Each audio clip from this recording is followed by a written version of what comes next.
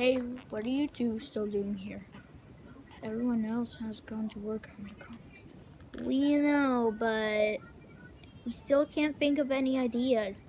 Yeah, we're still waiting to be inspired. You know, girls, I've always said, those who sit around and wait for inspiration doesn't deserve inspiration. What does that mean? It means quit being lazy. Force yourselves to create. But we're not good at making up stories. Then write something that's true. Write about yourselves. Make an autobiographical comic. Right? You could write about your feelings. And Wendy, you can write about your adventures.